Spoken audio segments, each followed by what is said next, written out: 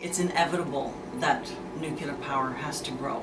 We'll need more, I believe, as our economy starts to continue to turn around and more manufacturing comes back on the grid. From a risk management perspective, we have guidelines with respect to fire protection, with respect to machinery breakdown, and also nuclear safety and operations. Our members are putting their capital at risk, and so we're more interested in even things that are closer to the ground, you know, even a finer tooth comb type thing. You'll need to access the capacity from the world market through the mechanism of the world pooling system.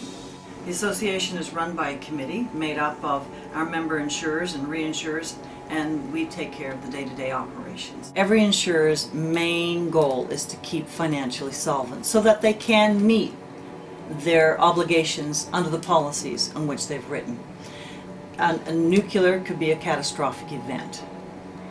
And because of that, they have excluded that on their main policies, and now they can control that exposure by providing capacity to the nuclear pool. Through our expertise, we make sure that we protect those assets as much as possible. So therefore, not just one insurer, but many insurers. As a matter of fact, hundreds of insurers around the world provide this cover through the pooling system.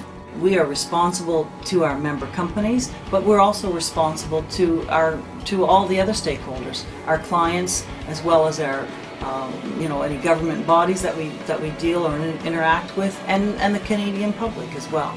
We serve an important role for the Canadian public because we make sure that the liability limit is covered by insurance, and that insurance is the best possible insurance in terms of quality that can be given.